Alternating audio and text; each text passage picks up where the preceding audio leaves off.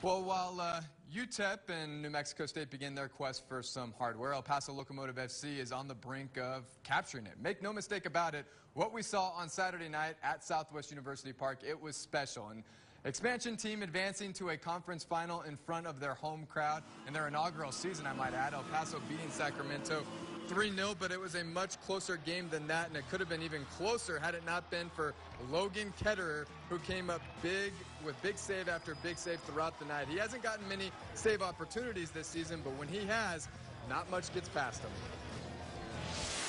I trust my length. I've got long arms. I think I can get a good push to it.